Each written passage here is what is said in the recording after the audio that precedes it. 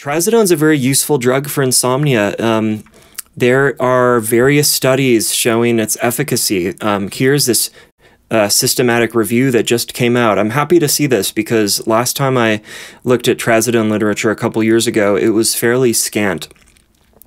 But so for primary insomnia, which means that people that just can't sleep and they have no other problems, it's not due to depression or anything, one study found that 50 milligrams of trazodone administered for 30 minutes before bedtime was effective for sleep maintenance, but that it was possibly associated with motor and cognitive impairments.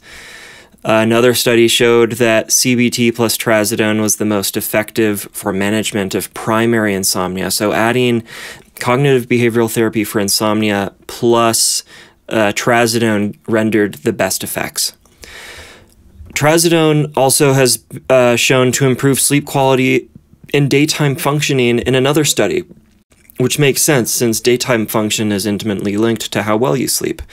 Trazodone has been shown to decrease REM sleep slightly and increase the third phase of sleep, which is the deep sleep that's rejuvenating.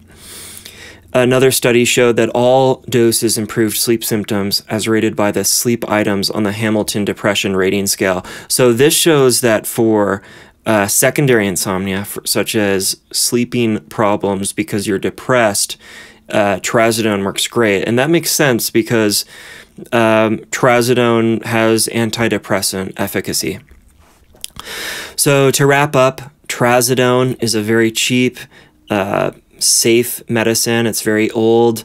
I see it being prescribed for sleep every day in the hospitals and medical school. People generally tolerate it well. If they don't, it's because they have a headache, they get a dry mouth or nose, or they feel dizzy. These often get better with time. Normal dose for insomnia is generally 50 to 100 milligrams. Food significantly affects when it works and how well it works. So that's trazodone.